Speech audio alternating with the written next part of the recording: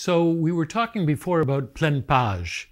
So this is an exaggerated impression of what plein page is. What we're looking at here is handmade paper, much thicker than normal, much rougher edges than normal.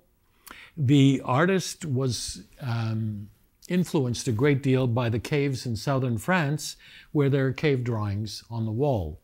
And if you look at this and you take the time to look at it, you see that there's actually a figure seated in here.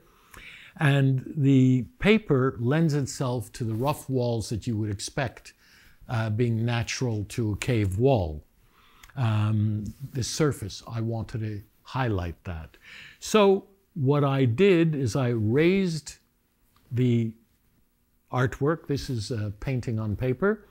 What I did is I raised it from the back to create shadow lines. So now I've highlighted all the ragged edges of the artwork by raising it, because by creating the shadow, you then pronounce all the discoloration that's in there.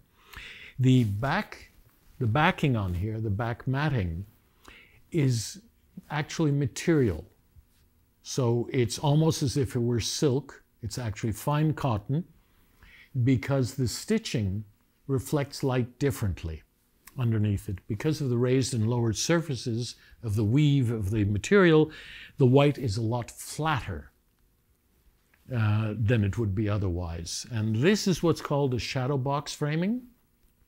Shadow box framing means that we've taken the same mat board that is in the background. We've cut here in this context of 3/4 of an inch pieces, and we inlaid it on the side in order to separate the glass from the artwork and to give it room to breathe and to, well, to me, it's a visual thing as well. It gives it room to breathe and the ability to stand at an angle to the artwork, not only face on. By the way, that's an item that's an important thing. A good work of art is a work of art that when you walk across it, it actually changes. You can see the difference, because as you walk across landscape or across your room, things look different. If a painting only works if you're looking at it straight on, or an artwork only works if you're looking at it straight on, in my opinion, that's a failing. So by walking across this, especially since it has all that texturing in it and the definition lines of the shadow, by having the glass further away,